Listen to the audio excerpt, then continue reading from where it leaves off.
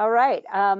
Welcome everyone to the October 19th, 2020 RTD Accountability Committee meeting. I believe this is meeting number 4. And I'm told that Crystal Murillo is on via phone. Crystal, are you there? I'll send you, I just sent it to Shelly. I'll send you the one that came to me. Uh-oh, I can hear Lynn, but. All right, well, I'm going to keep sharing until my co-chair is audible. And so Melinda, Crystal says she's muted. Hi there. Can you hear me? We can hear you now. Take it away, Crystal. My apologies, team. I'm going to stay off camera. I've been having tech issues, but I am here. You just can't see me, but I can see all of your wonderful faces. So I am going to get us started. So first thing is to call the meeting to begin. Call to order. We have these meetings so sparingly now. I can't recall if we need to take roll call or if just having Dr. Cogstaff confirm that everyone's on based on who's on the call now. I think we have a quorum, and so maybe since we're starting late, we'll skip introductions. For those of us who have video, we can see everybody on the screen because there's only 7 of us. 1, 2, 3, 4. Perfect. So, alrighty. Thank you for that clarification. Next agenda item is public comment. Do we have anyone signed up for public comment? Thank you, Madam Chair. Matthew, did you receive anything for public comment? Okay, so what I'll do is I'm gonna open up the lines to see if there's anyone on the phones for public comment. So I'll do that now. If there's anyone on the phones for public comment, please hit *6 to unmute yourself. Okay, I'm not hearing anyone. Yes, if there's anyone, excuse me. Good morning. Yeah, this is Euless Cleckley, Executive Director of the Denver Department of Transportation and Infrastructure. Can everybody hear me?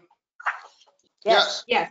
Very good. So one appreciate the opportunity to speak real quick, and appreciate all the work that the committee is currently engaged in. But I just wanted to take a couple moments just to express the willingness from the City and County of Denver to work with the committee and the respective 3 subcommittee groups as the committee begins to develop recommendations on the next generation of RTD and RTD services. I'm sure everybody is aware that Denver is very critical to the core services and really the success of RTD's future. And we want to make sure that we, although not represented officially on the committee, we want to make sure that the committee understands that we want to partner with each and every one of you and make sure that the results from the work align with the city and counties of Denver's transit goals. And so we are heavily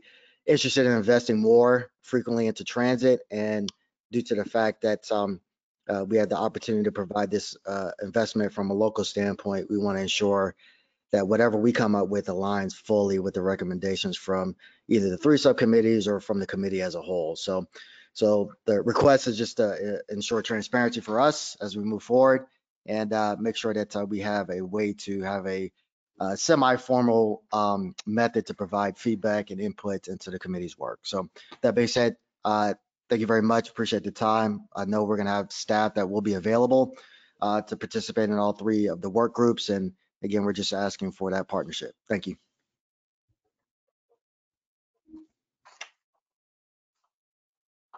All right.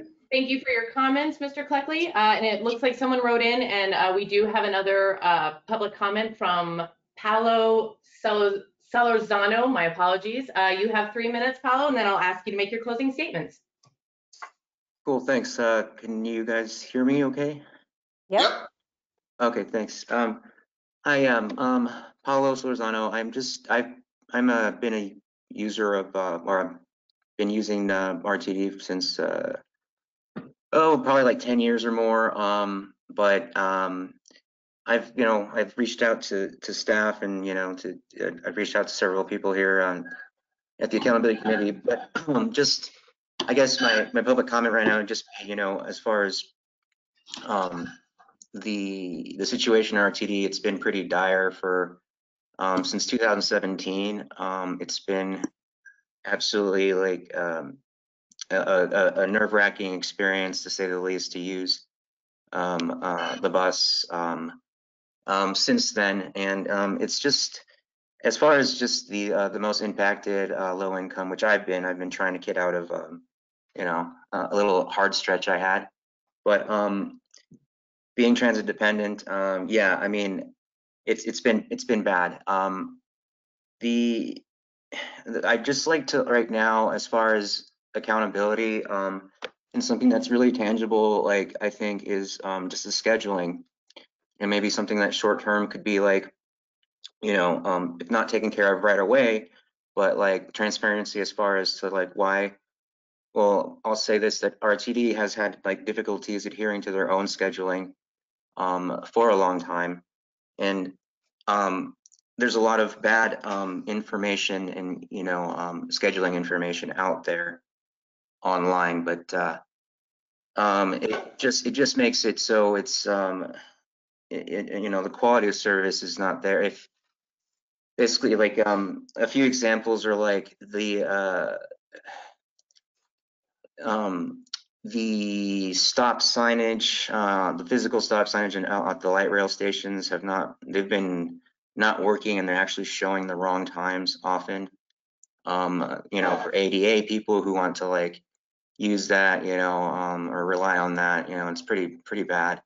And just for anybody, you know, you make decisions off of the information that's displayed. But it also goes for a lot of scheduling on the Android devices linked to Google. I've talked to like Michael and Ford and Jesse, and I've been talking to Steve Martingano, who's the deputy chief of police there. But this is all public safety stuff. You know, people getting stranded out there. They either get ticketed. You want to talk about equity?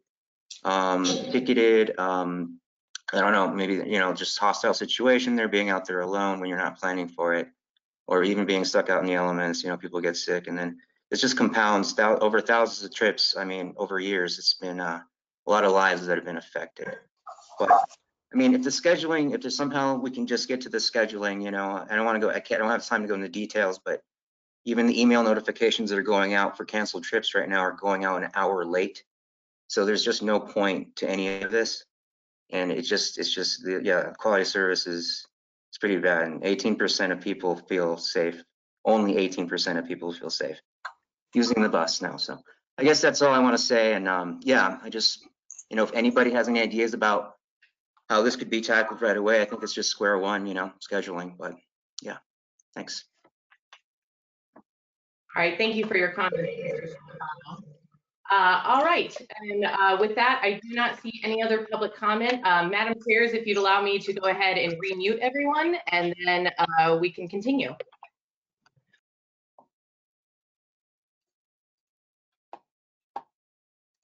Okay, I think.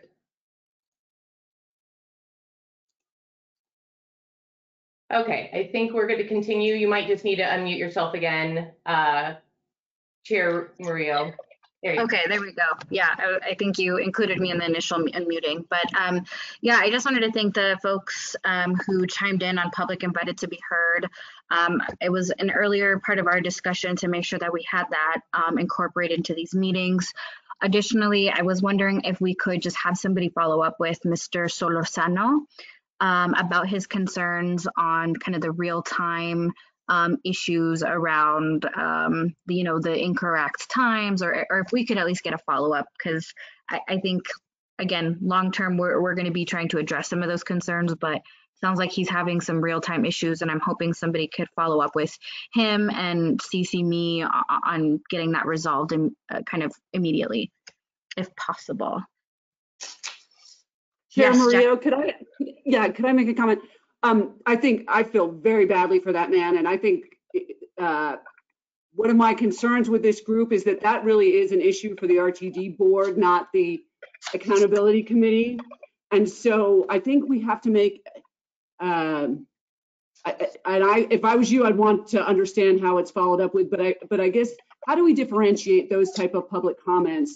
Some that are better really left to the day-to-day operations that are happening with the board and should be handled by the elected body there, not this body. We're kind of more planning for the future. So I don't have an answer, guys. I just think that public comment to me certainly demonstrated a challenge we have with the public, so they understand what our role is versus what the elected board's role is.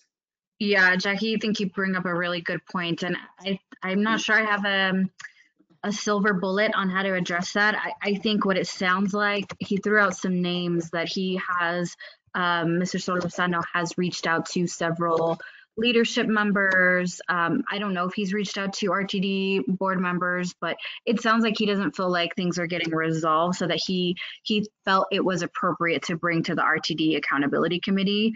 Just from what I'm hearing in that conversation, to your point about how we handle and differentiate those concerns, if anyone has any thoughts on how to do that moving forward. So far, I believe this is the only public comment we've had.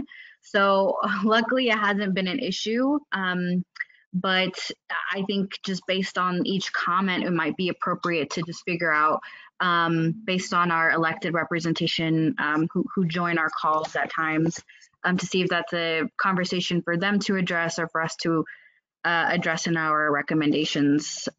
That's just my thoughts. Crystal? Chairman Jones? Yes. I would just add to that. I think I agree with both you and Jackie. So in the short term, this is an RTD issue to follow up with this gentleman and address those issues in real time. Probably not the committee's work. And what the piece of the feedback that we need to hear is that this is probably an ongoing problem that we need to make sure is on our to-do list to take a look at and see if there's recommendations we can make in sort of long term to address issues around reliability and communication with the public and ADA access. And those things are on our list, but this is sort of real-time corroboration that those are important. And if I could just add a note to Ulysses' comments about Denver's involvement, that I do think it's very important for Denver to, for us to be in close communication with Denver as we develop recommendations. Denver is the physical hub of the RTD system. And I think that our subcommittees will become sort of robust places for dialogue around the recommendations, and I hope and encourage Denver to participate in those as well. I saw Lynn's hand up. Crystal, I don't know if you can have a way of knowing whose hands are up, so maybe I'll just feed them to you as people ask to speak. Lynn, right now I can see them. Okay. Yeah, I saw Rhett and I didn't see Lynn, if that was a hand that was up, but go ahead. You're muted, Lynn. Your audio's muted, Lynn. Melinda, do you have us muted? No, Yeah. she should be muted. She's self-muted on her end. Keep talking. We'll try to listen. There we go. Sorry, Yep. was having troubles. I'm happy to take the issue from the gentleman that was talking back. He did mention some people he's been talking to, and just in the short run, take it back to staff and see where we are and report back to the chairs or to the committee or whatever else would help there. Thanks, Lynn. Right, you did have your hand up. Yeah, my comment was what Elise said. Elise Okay. said. And but I would say that we do need to have a policy. Just as Jackie said, Jeff gets calls all the time from people about not getting their trash picked up. He's a state senator. He's probably not going to be able to solve that problem for him. But there are some things that naturally fall to us and some things that don't. And it would be good if we said, this is how we're going to handle these things. And figure out a way to say it so it's not like we're saying that's not our department. So that they feel like they are being heard. Yeah, right. I agree. We don't want to say, yeah, that's not our responsibility. The end. Maybe we can put some thought behind how we'll address some of those extraneous comments and share them out at the next full committee. It sounds like we might need to talk through this a little bit more, just so that we can, talk through dynamics and just how to make this a seamless process. Is that okay with the committee if we kind of discuss internally and then come back with you all with a recommendation? Yep. Okay, Jackie, did you have a comment? The only thing I might suggest is that we be clear in our in the information that's available to the public about this committee, about what it is we do and what we don't do, and that we do care about reliability and service issues, but that we are not going to be able to address the day-to-day issues. So in our focus areas, if we have that written down, I guess, and I don't have the words today, but I'm suggesting maybe we put some words together, and that when information goes out about these meetings, that is made clear, that this is planning for the future. We want to hear your concerns today with RTD. We're not going to be able to address those, but we will forward those on to the board, the RTD elected board, to address. So just some language I'm suggesting in our documentation around these meetings. Ready. We will include that in our conversations. Perfect. Alrighty, y'all. Let's keep this conversation going. So no more public comment. Has everyone had a chance to look at the meeting summary from September 14th? And are we all okay with that summarization? Seeing thumbs up, head nods. Looks I'll good. ask, is anyone opposed? That might be easier. Nope, not seeing any opposition. Perfect. So the next agenda item is the introduction of our on-call consultants, North Highland.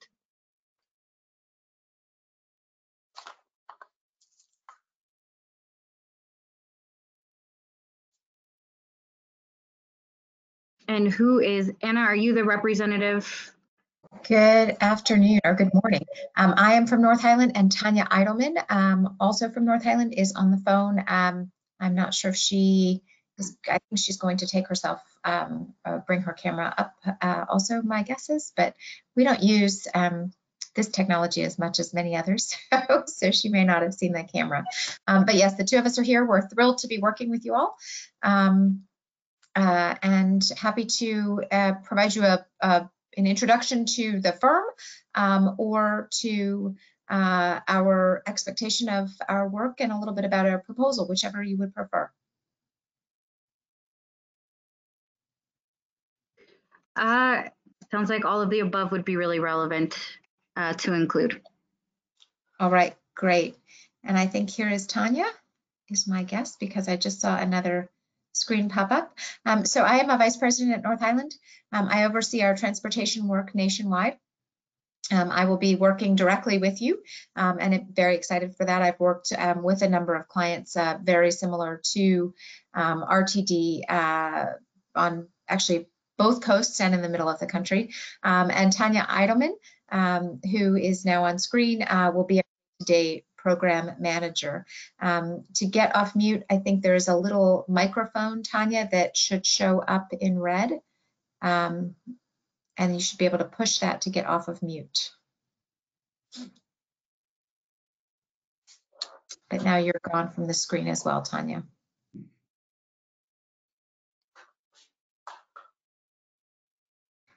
You're back on screen. Do you have a little microphone? There we go. Okay, sorry.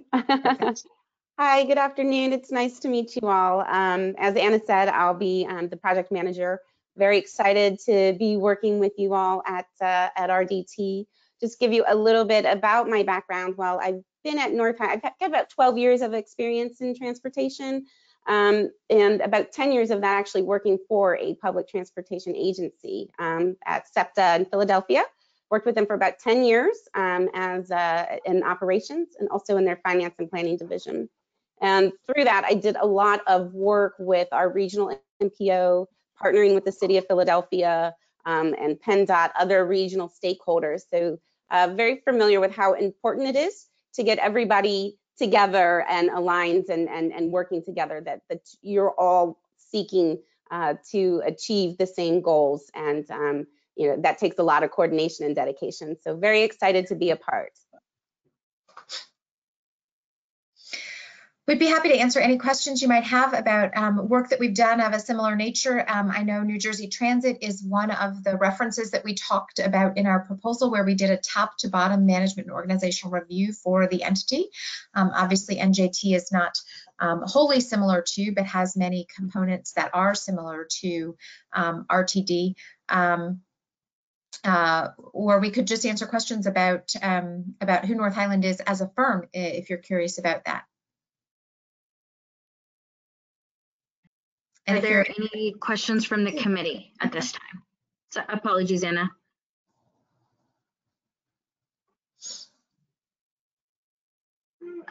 Doesn't look like there are any committee questions. Jackie, there we go. You're muted. So there, I know, I moved it away so I could see everybody's face, and now I had to pull it back up to unmute myself.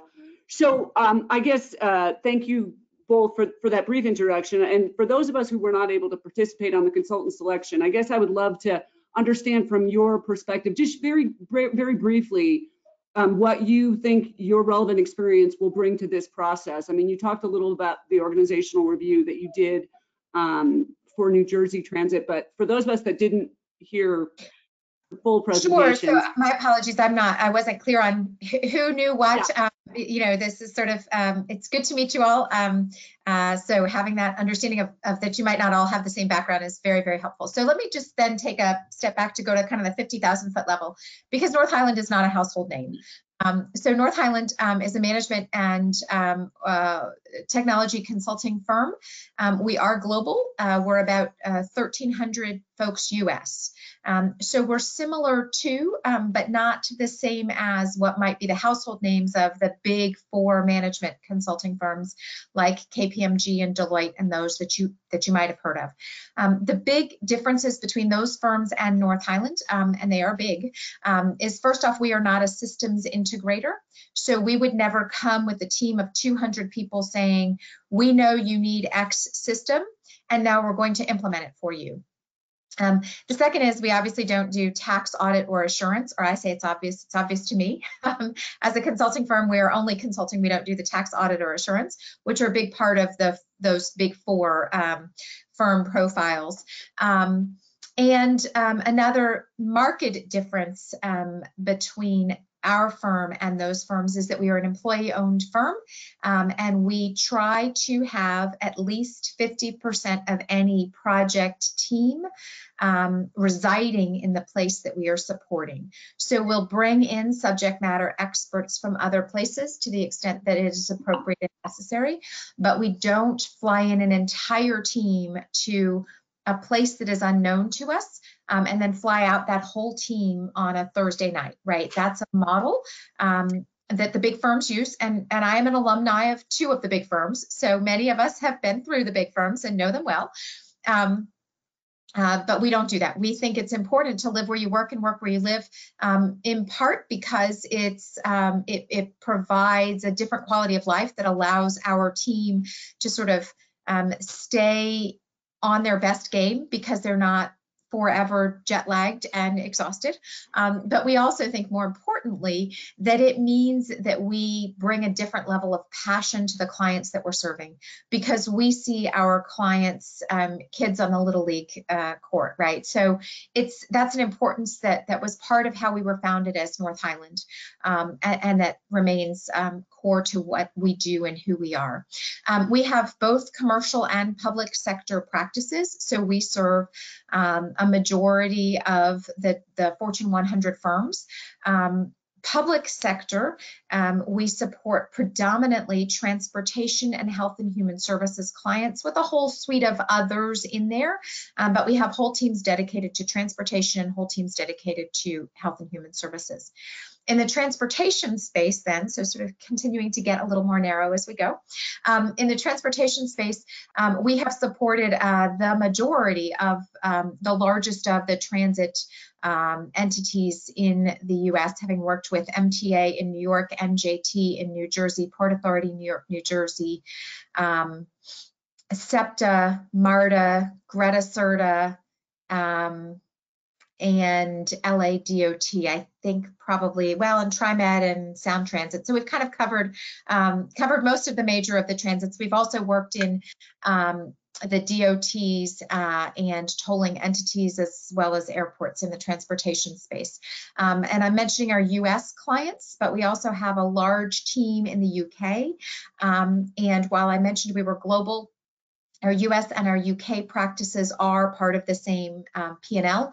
And so we really cross-thread our lessons learned and what we do on a very regular, almost daily basis, because we're always on Zoom together now. So we work on clients together. So for instance, when we worked on the NJT audit that I referenced, which was a top to bottom management and organizational review of NJT, we brought in some of our team from the UK to support that, that team having deep expertise in having worked at Network Rail. So a very relevant parallel set of experiences that would be of value to NJT. Similarly, when we supported the MTA in New York City on asset management, we brought in one of our team members who had supported a very large asset management program in London. So that's kind of the who we are at a macro level, and some of the expertise that we have US and then also pulling in the UK. In terms of background that we think will be particularly relevant to the work of Dr. Cog and to RTD, as I mentioned, we have worked with a number of transits in the US, including the full review of NJT, where we really touched on all of the different aspects of, but we've also gone very deep at SEPTA in working with their Inspector General and looking at their testing, hiring, training, and onboarding programs, as well as a number of other areas in less deep ways. But that's one, I think, other of the experiences that we probably mentioned in our proposal. Similarly, we have gone deep in some of those workforce and change management areas at both MARTA and LA Metro.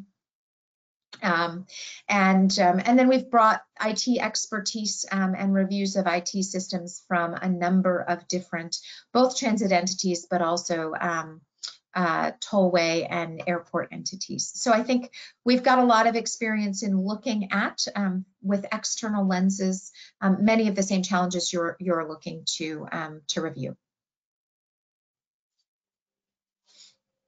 Alrighty, thank you, Anna. For that overview. I think we are all really excited to have you guys on board and to work with you moving forward.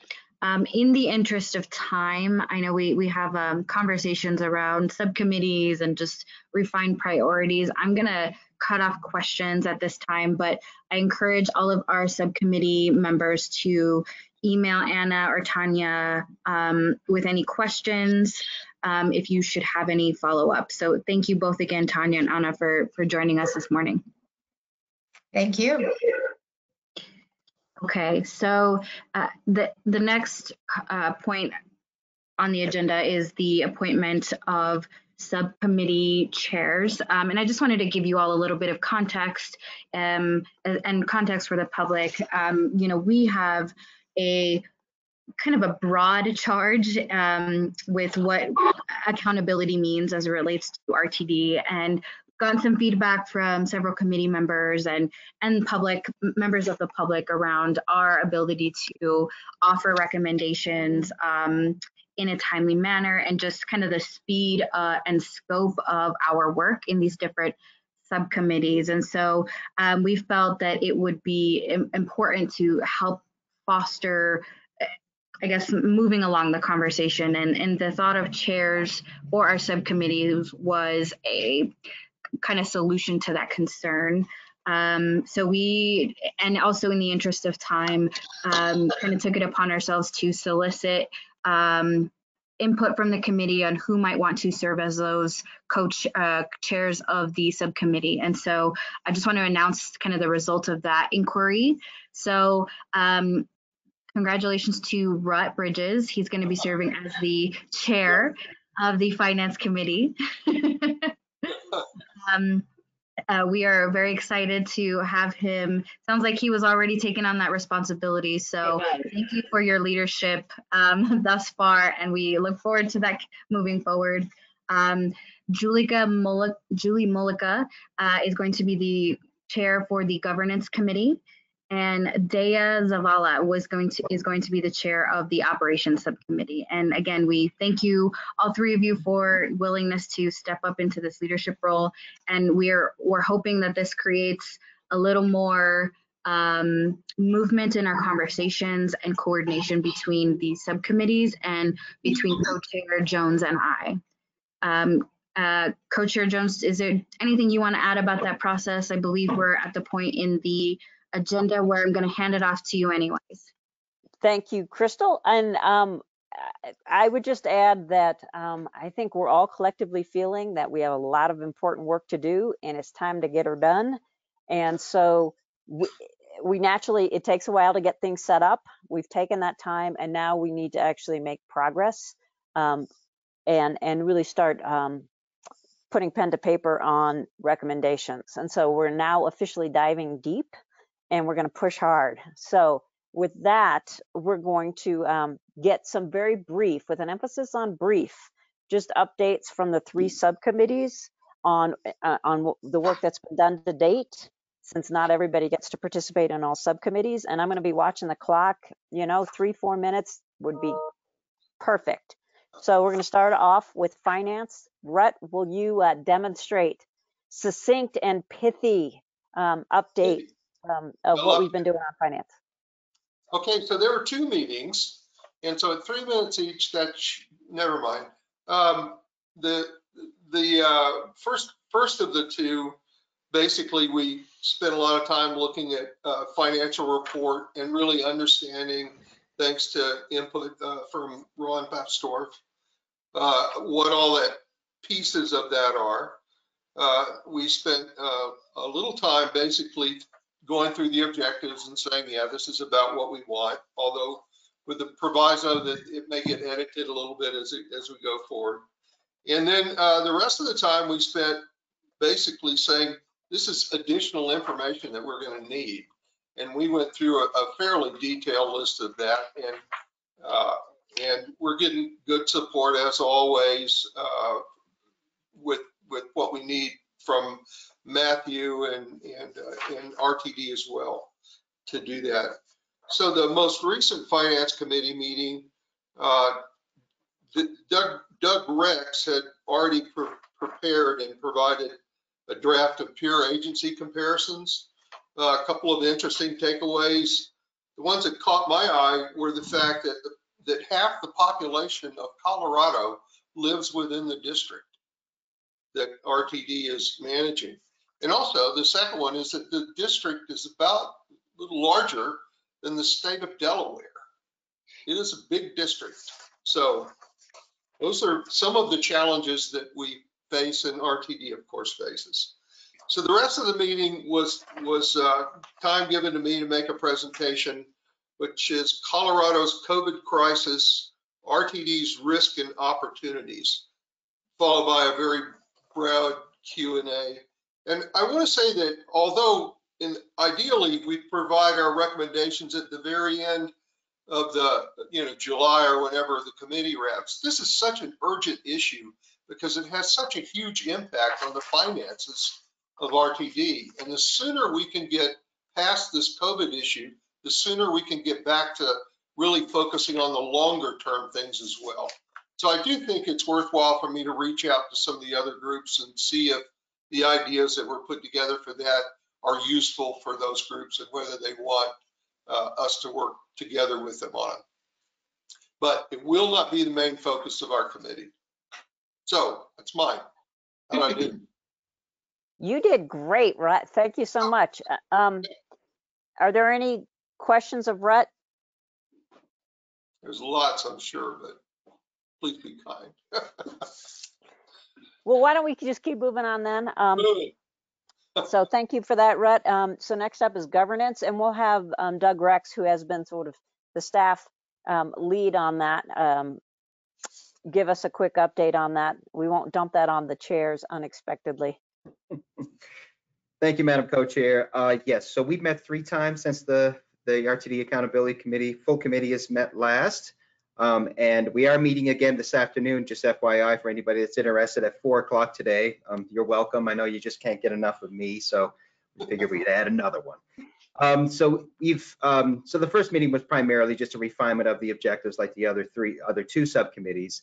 Then the subcommittee itself has decided to that the first area they wanted to focus in was have a look at governance models throughout the country. So we did a quick case study of six places. This was related to a white paper that was done for Oklahoma City back in 2017. So we looked at Phoenix, Detroit, Dallas, Portland, San Diego, and Salt Lake City. And then at the last meeting, we did a just kind of a case study review of LA Metro. And LA Metro's, it's fairly typical with regards to its governance, with regards to its actual governing body. It has a 15-member board, but it has these things called local service councils, which was interesting, you know, kind of little, it was just a little different than other models that we looked at. So we're going to explore that a little more. And I'll just mention to the full committee that at the November 2nd subcommittee meeting, which is at 4 o'clock on November 2nd, there's going to be a staff briefing from LA Metro. LA Metro is going to join us and provide a in-depth a presentation on their local government, their local service councils. So we'll be getting more information out to the full committee on that, but I would encourage you to attend that meeting. Thank you, Madam Co-Chair. Wonderful job, Doug. Any questions for Doug? Okay, then we'll have our last subcommittee update from Matthew, the Operations Subcommittee. Good morning. We've had 2 Operations Subcommittee meetings this month. The first one, we had a presentation from RTD staff on how they conduct service planning, and there was some question and answer at the end and a little bit of conversation. The next Operations Subcommittee, there was a brief presentation by Dr. Cogstaff on service planning, transit service planning, that included best practices and important considerations. And then there was a discussion about equity and equity of fares and best practices of fare structure was one of the topics that the committee, there was consensus that they wanted to dive into further on that topic. Wow. And I'd be happy to take any questions. You get the gold star for brevity. Any questions for Matthew?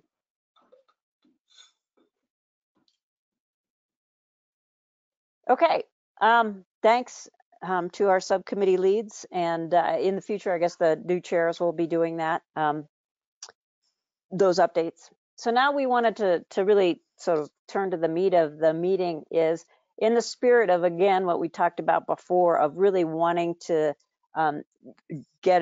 go deep into the work and start making tangible progress for ourselves and for all the people that are watching us closely.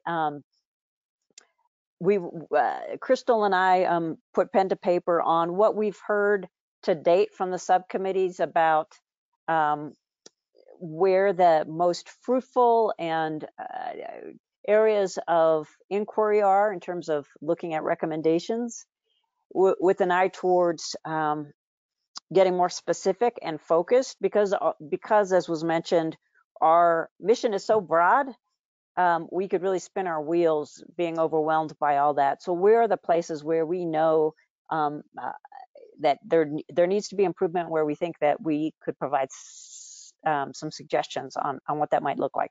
So if I could ask Melinda to put that up on the screen. It's a 2-pager that outlines like 4-ish focus areas for each subcommittee, and tried to put them in order of priority. And we did go deep on this, so it's pretty detailed. And so we wanted to bring this to you to see if we are in the right place. And if you could maybe make that a little larger, that would be great. So just gonna go through this and maybe get feedback as we go to see if we're on the right track. And then we sort of have our subcommittee marching orders and can move forward. So just starting off with our missions, just cut and paste. And then we wrote down sort of the core problems that we're trying to address, just to remind ourselves that our recommendations, we're not just looking at, how we might, make RTD a transit agency like other transit agencies. There are specific problems that RTD has that we want to address. And it's helpful to write them down so that we can point back and make sure we're not getting off track and that we're focusing on the most important ones. And so I don't want to read through each of these. I think they'll look familiar: financial stability, ridership, trust, levels of service, partnerships, resolving unfinished fast tracks corridors, being responsive to where the world's going, addressing workforce challenges. So we just tried to capture there, again, what we thought were the kind of the most burning issues. So I'll just stop there and see if there's any questions, feedback on the purpose of this document or problem areas. Jackie. Shocking, right? No, I just want to say huge thanks to both of our co-chairs. This was a tremendous amount of work, and I was very impressed with it. And this is really more of a question. One of the things that we even heard from the public comment this morning is the reliability issue associated with RTD, and I'm not sure where that, it could be under the rebuilding trust and transparency, but I'd like to just give an example that happened even with my community. And we were told with very short notice that service was going to be cut to a station and there was going to be no bus bridge provided. We were between these two stations where there wasn't going to be service. And the issue was related to workforce. They didn't have enough bus operators. But again, to me, the reliability of the RTD service has been a challenge. And pre-COVID, this is a pre-COVID issue. So I guess I think that is a core problem, and I didn't see it specifically called out. Great, that's a great comment, and certainly corroborated by our public comment this morning. So, all right, I'll make a note to add that in the core problem area. Anything else, Kristen? I think one of the ways we can look at this is we need to, or RTD needs to somehow improve their customer experience. That just is it's very broad statement, but that kind of includes reliability, safety, all of these other concerns that people have, and that's why they don't use RTD. So I don't expect there to be, a food car attached to all of these different trains. I don't expect there to be a flight attendant in every single bus, but somehow RTD needs to improve the experience that they are providing to their customers. Great. I think that's something maybe we can combine with the right reliability comment to make, right. Just about customer service and quality of service. That makes a whole lot of sense. Any final comments on problem areas? Really appreciate this feedback. Rhett. Yeah, one thing that I think we need to think about when we're evaluating all of these things is that SurveyMonkey is a pretty useful tool for talking to your customers and trying to understand in a little more depth what their real issues are. For example, in restoring ridership, one of my questions is, how big is the fear of catching COVID? Because a lot of a lot of the people we've lost have no idea what we're doing to try to prevent that. And so that's one of many, but there's a long list of things, and we know who those customers are. We've got some email addresses on a lot of them. We know who's not using the system anymore. I think there's a real opportunity to understand, especially in rebuilding ridership, just as one example, you know, it shouldn't be a ready, fire, aim. You know, it should be a ready, aim, fire. We need to understand what it is the problem is that we're trying to solve before we launch out there and try to put together some ideas of how to rebuild ridership. One of many issues, but knowledge is power in this. So that's a tool we might use in sort of fleshing that out. Okay. Thanks for that. Anything else? If not, we're going to move on to the actual issue area of focus. If I could get Melinda to scroll up or scroll down the document.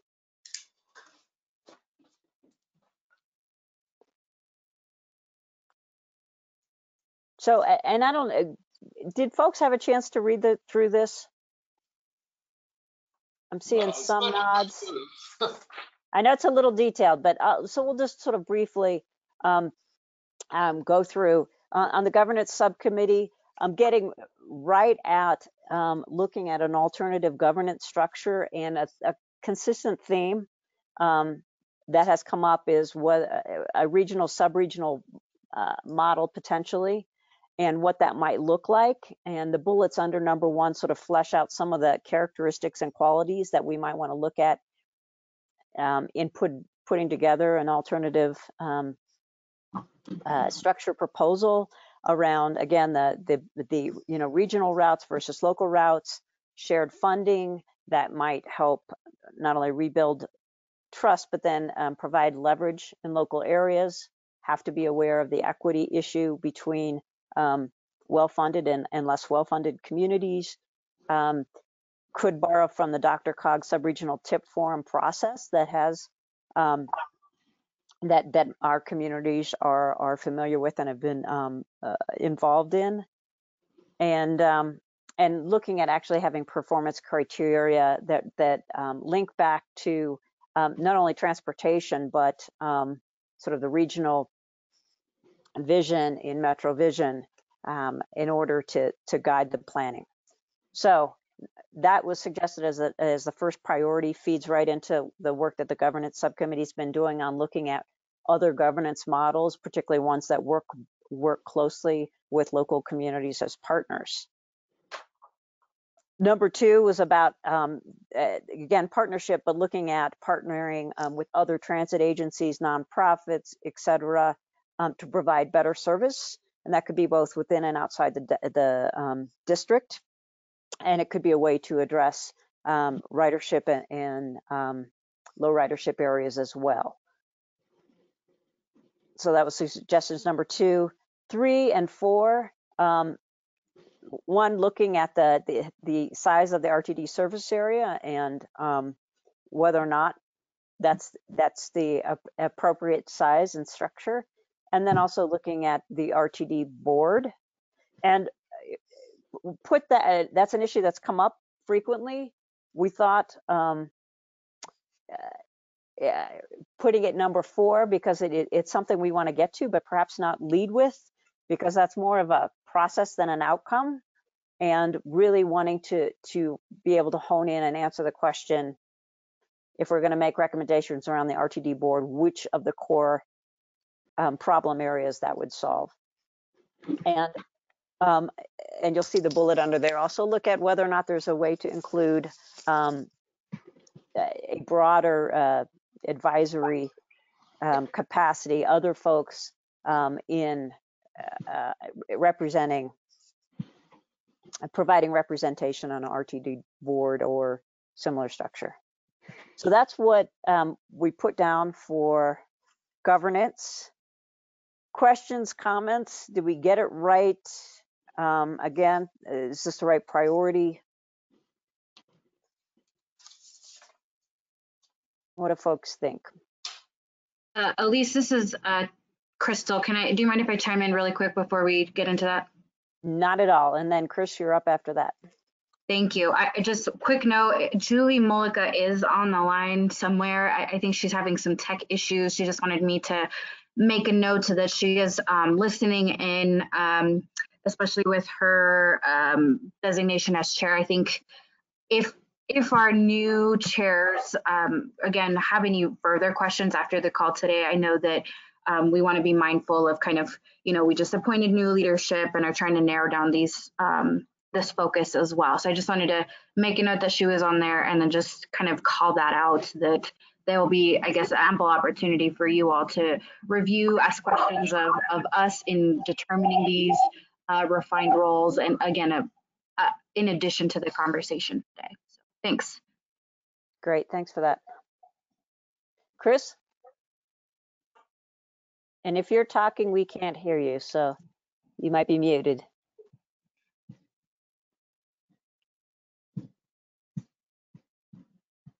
Can you hear me now? Yep. Oh, that's cool. I don't know what I was doing wrong. Buttons. Just keep pushing the mouse button until something happens. Eventually, they turn green. Yeah. I wanted to just quickly add something to 4. One of the things I've been really impressed by is the scale and size of the RTD board. And so when we look at the leadership, I mean, the company that we're talking about here at RTD is a multi-billion-dollar company. The amount of complexity and issues, and I even see it just in myself. I get tempted.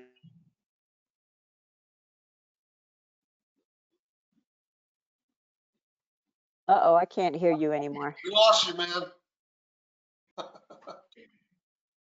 I do think that was a good comment, though. You it was starting to be.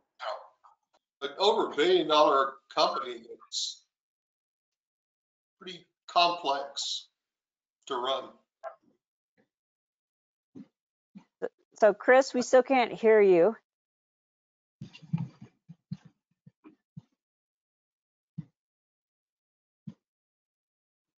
Are you still trying to speak? We can't quite tell.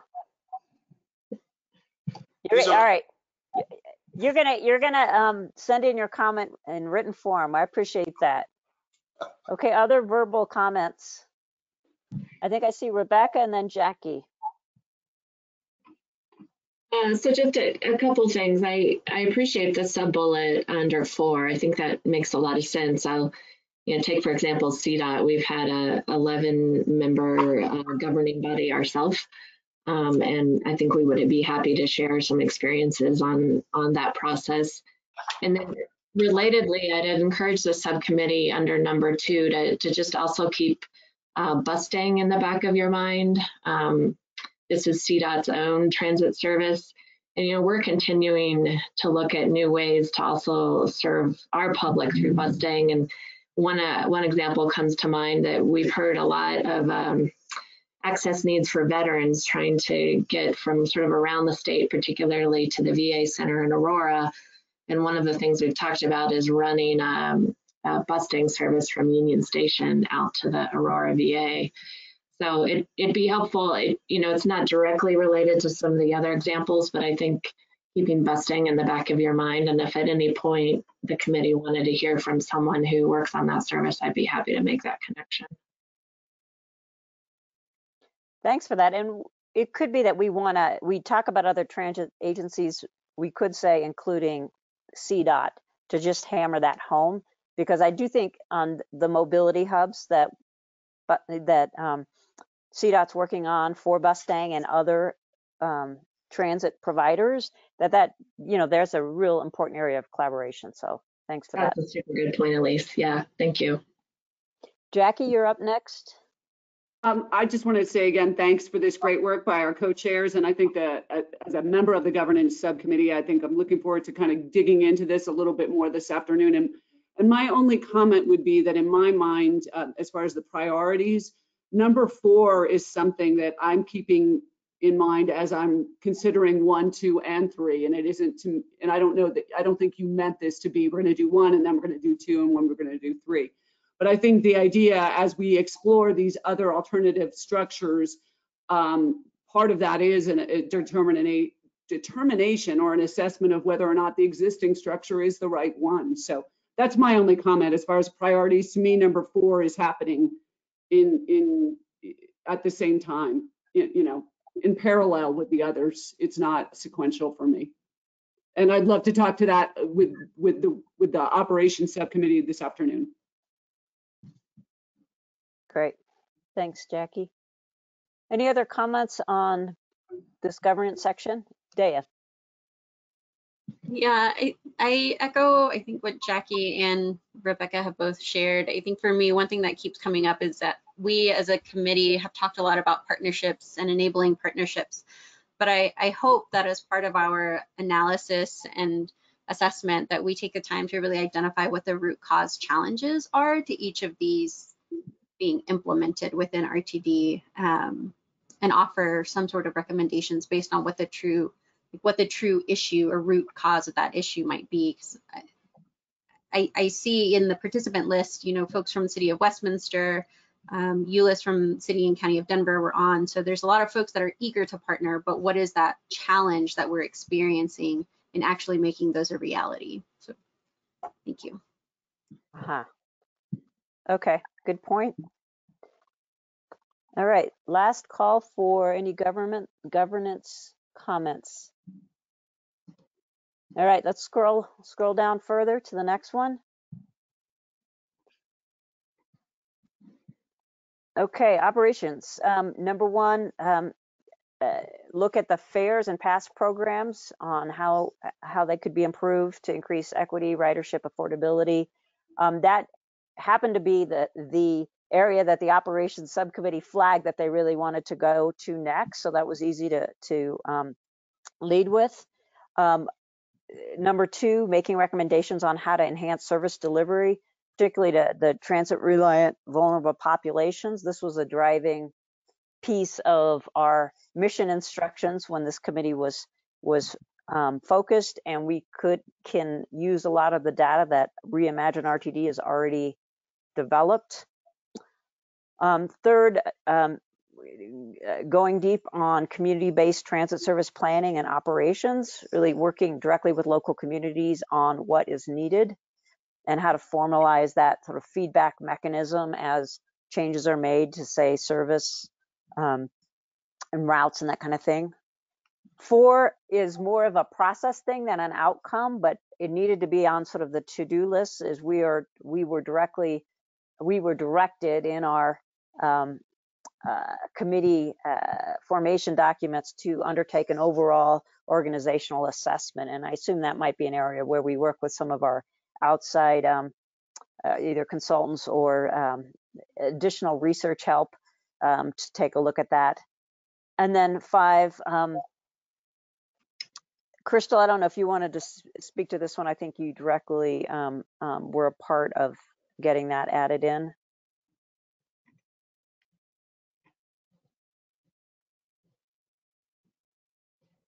Hey there. Are you there? Yes. I'm sorry. Will you direct me one more time to the point?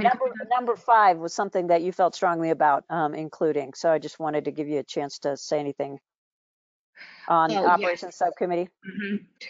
I think this was just full circle in terms of how we provide operations. This is not a new point for me to bring up to the committee. We've talked about it in kind of the equity assessment.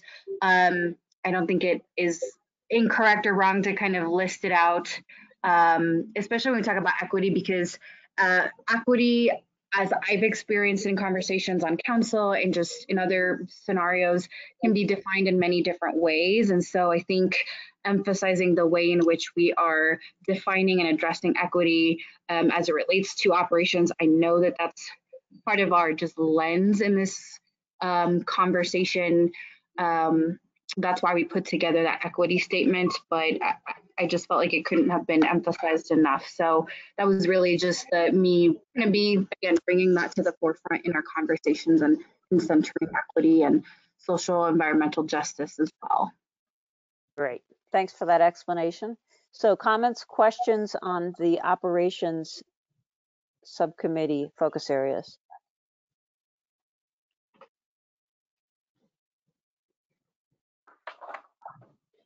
And while people are formulating their thoughts, it'll be useful to just remind people that this is not the last opportunity for you to weigh in on this. You know, after you've had a chance to sleep on it and digest it a little bit more. I'm not seeing any hands raised, which either means it was. This is Chris. I'm finally pushed a bunch of buttons. It seems to be working a little better, so my apologies. Yay.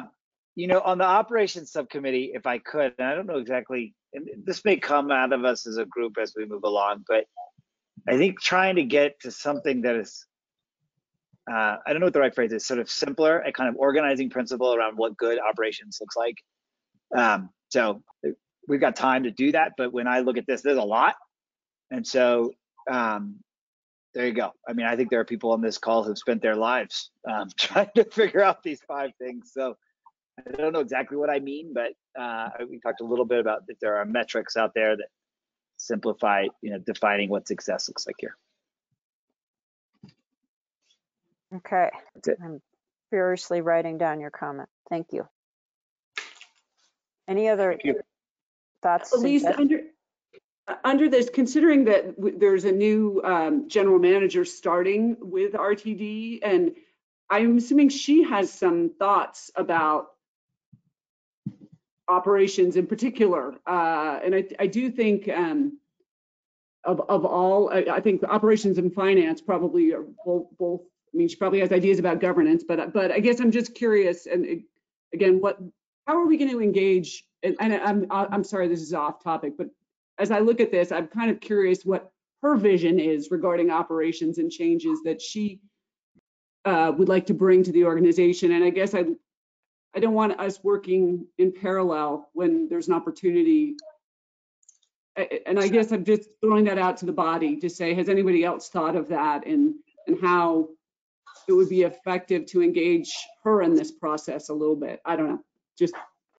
Well, just so you know, just to insert the update, she starts the morning of our next full committee meeting. So we thought, that might be a tough way to start the day, just diving into this committee. So we are, I believe, getting on our schedule to have her come and speak to us at our December full committee meeting. And ahead of that, I think we want to send her this document at, after we finish refining it, to say, here's where we're thinking of sort of focus areas. Love to get your feedback and additions and thoughts, and maybe that can be sort of some of the stuff of what she speaks to us about in December. That would be great. I guess I'm anxious to hear what her ideas are around the operations issue in particular. Yep. And she'll have had a whole month to figure it out. So. She had more than that, right? She knew what she was getting into when she applied, and I'm sure it's been a very thorough process with the board. So I think she's been doing a lot of bedtime reading, I'm guessing. Okay, I'm not seeing any other hands. We can move on to the last one if folks are ready.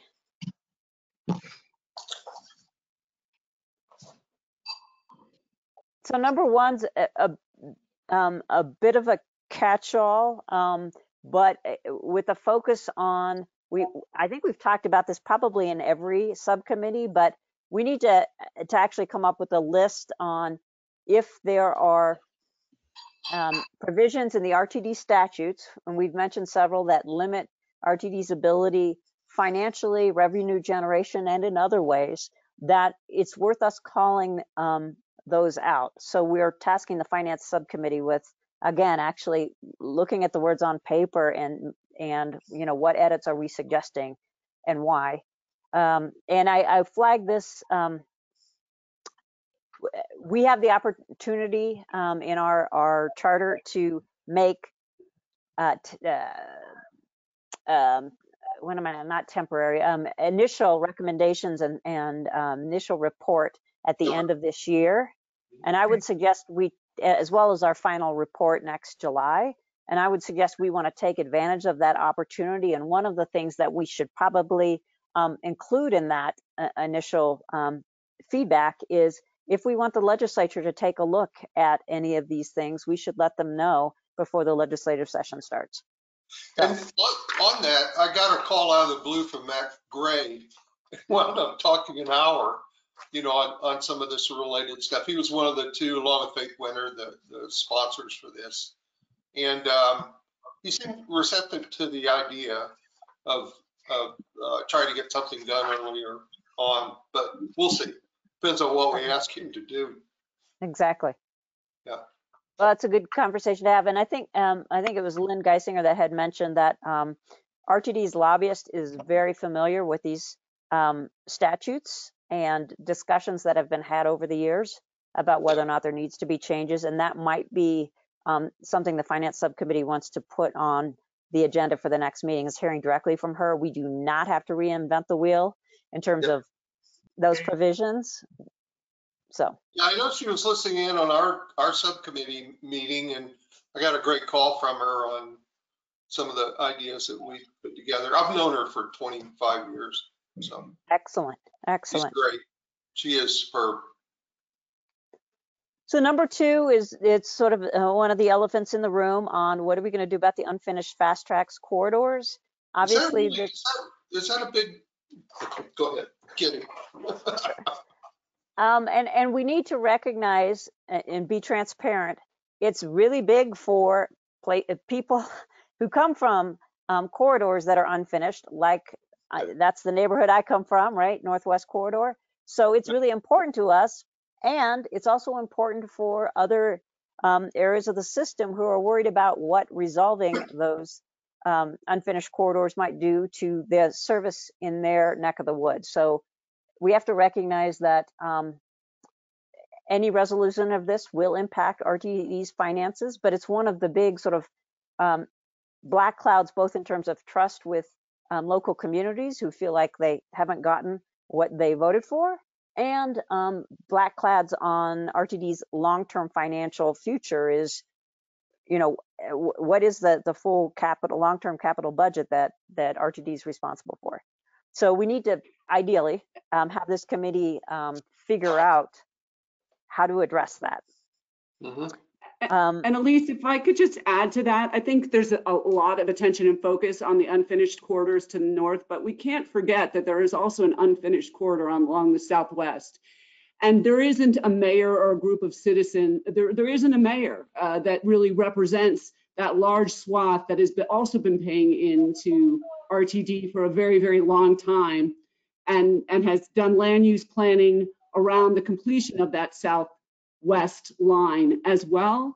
And so I recognize that the South has gotten more, but, and I'm not, it shouldn't be an either or. So I just want the committee, since there isn't a mayor advocating for that body, for those people, I want to make sure we don't forget about the Southwest extension as well. So I kind of feel like that's my responsibility to make that comment.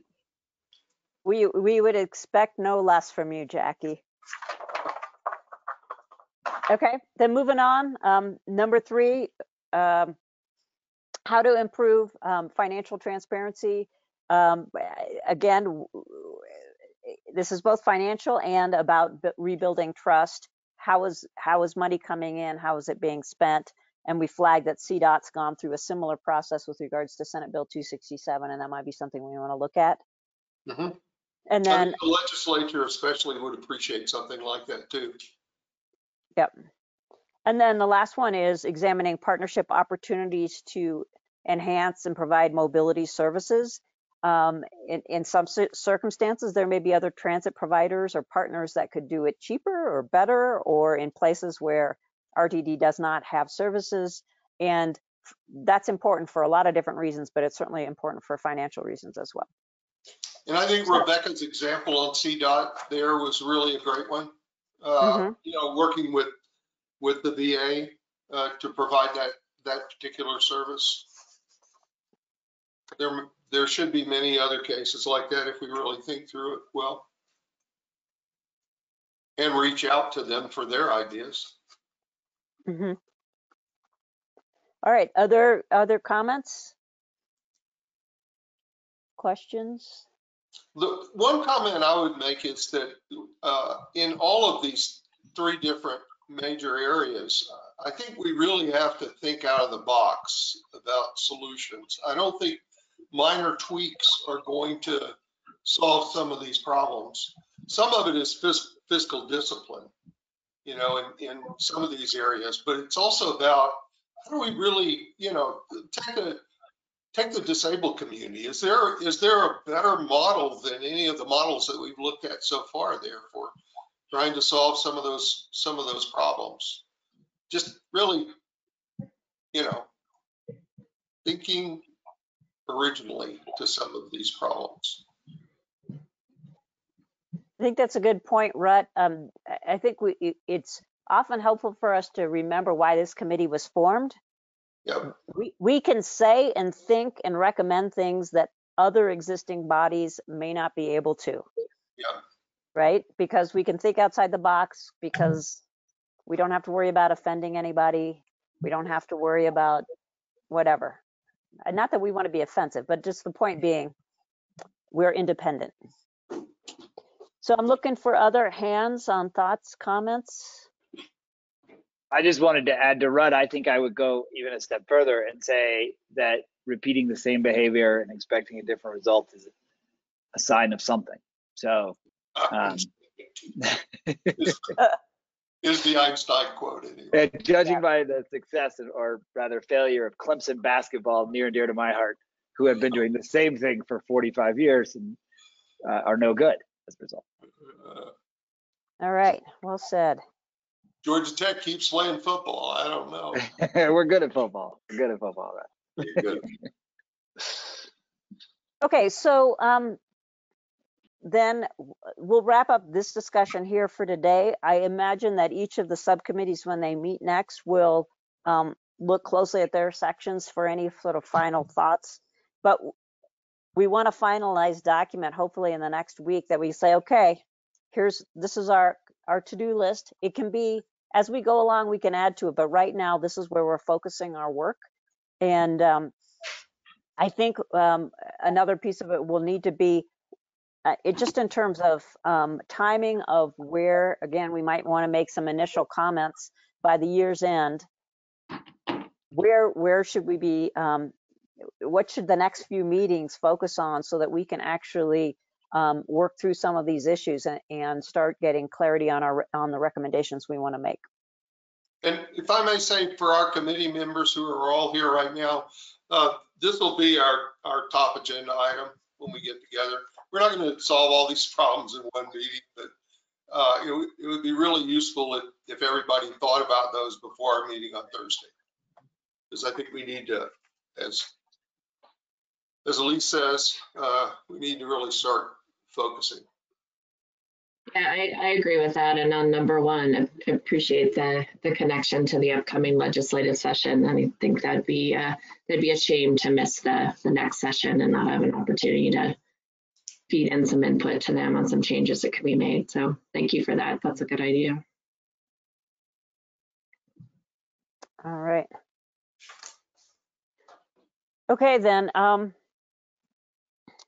we'll close this out then. And I would also add that the new subcommittee chairs, Crystal and I and Dr. Cogstaff will be meeting with the subcommittee chairs to make sure that we're really tight on agendas for both the full committee and the subcommittee meetings going forward. And with that, let me just turn it over to see if there's any other matters or comments from members. Let me start with Dr. Cogstaff and see if, Doug, is there anything that you wanted to bring to our attention right now? Yes, Madam Co-Chair, thank you very much. I just wanted to point out that the email that Melinda Stevens sent out to you all with the agenda on Friday, it also included, there's 2 attachments that were included in that.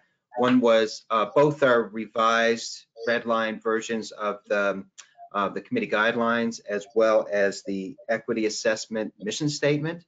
So when you guys get an opportunity to have a look at that, that would be fabulous. And just let us know, hopefully by the end of the week, if you're okay with that, or you had some revisions, so we can get it out to the full committee again. And once we feel comfortable with that, we'll then post those 2 documents on our webpage. Thank you. Doug, tell us, when is our deadline for getting that in? We shouldn't wait till the next full committee. That's a month away. Maybe we could tie a bow on that sooner. Yes, that would be fabulous. By the end of this week, it'd be great if we can get all those comments in. Thank you. There weren't many comments really. And we've already discussed both items pretty thoroughly, Correct. so, okay. All right, so let me open up to any other comments from members. Rebecca. Yeah, I'd like to introduce Natalie Shishido. I believe she's on. She is a fellow who was brought on by CDOT, but brought on solely to assist this committee. She's a graduate student at CU. And is available for any sort of, I don't want to say simpler because none of what we have ahead of us is simple, but any more sort of straightforward research tasks that will allow us to really focus North Highland on the hardest, most sort of transit knowledge intensive activities. But she's been trying to attend each of the subcommittee meetings. Just encourage you to tap her. She's already created some research for us on the finance group. So please, I don't know, Natalie, if you can turn your camera on, but we're delighted to have her and please make use of her. Hi. She's there. Thanks, There. Natalie, thank you so much for all of the wonderful work that you're going to do for us. We really appreciate it. Should we contact you directly, Rebecca? There she is. There she is. Hi. So go through Rebecca if you want to try to get on Natalie's list. Probably more like Ron and Matthew, but okay. Yeah, and she'll have a state email here soon, and I'll share that with the full group. Well, we're happy to have you on board. Yeah, excited to be here.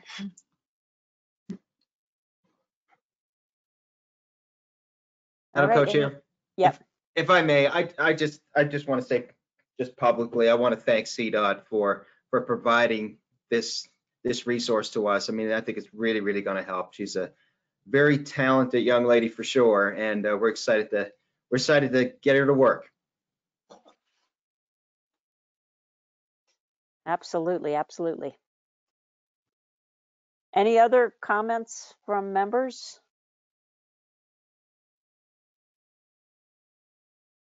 All right. Could it be that we're going to finish early? I thought we were going to run out of time for sure. We run a tight ship. Yes, we do, Crystal. Thanks to you for cracking the whip. All right, well then we'll give these 8 minutes back to you. Everybody gets another cup of coffee, and we will see you all in our subcommittee meetings, starting with the one that's this afternoon. All right. Thanks all. Thank you. Thanks, everyone. Appreciate you. Bye. Bye.